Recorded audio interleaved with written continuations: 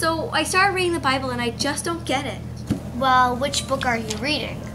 Genesis. I didn't even make it out of the first chapter. How can I believe God created the world in 7 days when in science class we learned it took billions of years? That's a really good question. Didn't we talk about this in religion yesterday? Oh yeah, something about what the original authors were intending to say. What does that mean?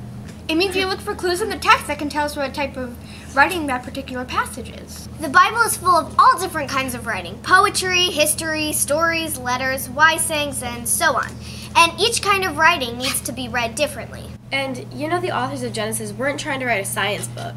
But the Bible says God created the world in 7 days. The Bible also says God is a rock. But we know what that means, right guys? That God is steadfast and loyal, that we can anchor our lives on him. Do you just carry that around with you? So what's the deeper meaning in the creation story? Let's take a closer look and figure this out together. Mia, you can be God. Limitless power! Actually, you know what? Never mind. Elise, you can be God. Okay. Let there be a universe! Whoa, cool! How'd you get it? Okay, focus. Maybe we should just draw this on the board. That's probably a better idea.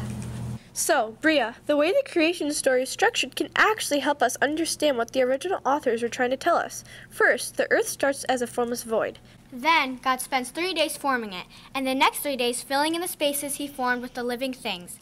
God looks over all of it and says, "It is very good." Finally, on the 7th day, God rests and establishes the Sabbath, making it holy. Okay, but what does this all mean?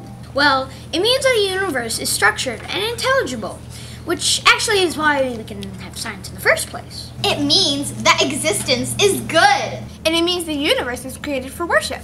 We can see this if we skip ahead to the book of Exodus, where Moses is building the tabernacle. What's a tabernacle? It's like a tent. In this case, it was where God dwelt amongst the Israelites when they were in the wilderness between Egypt and the Promised Land.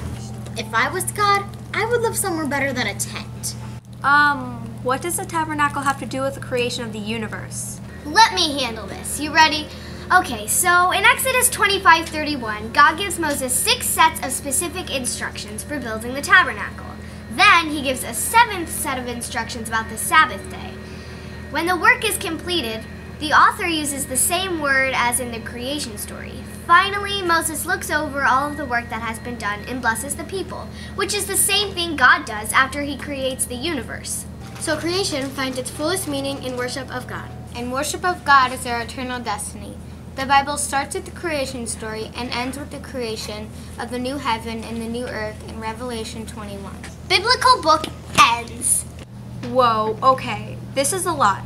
So basically, what I hear you saying is that we can learn things that are deeply true about the universe from both our scientific understanding and from the Bible? Exactly! And the amazing thing is, the Catholic Church is often the forefront of scientific discovery. Wait, wasn't it a priest who came up with the Big Bang Theory? Yes, Father George Lemaitre. What? Lemaitre. He was Belgian. Okay, one final question. Why is there a second creation story after the first one? In the second story, we get to see where we fit into creation. We see that we are created by God, for God, to be in a relationship with Him and with each other. That's what it means to be human. That's where we find our greatest joy and purpose in life. Sorry. Well, thanks everyone. I learned a lot. I think I'm gonna go read some more. Next up, Leviticus. Hey, can I keep this? Sure. Thanks. Wait, what? 3, 2, 1, go. It also says that God is a rock. Hey, can I keep this? Thanks. Wait. Gosh, the God. It also says God is a rock. Limitless. I can't do that. Look at this beautiful. I love red buns. 3, 2, 1.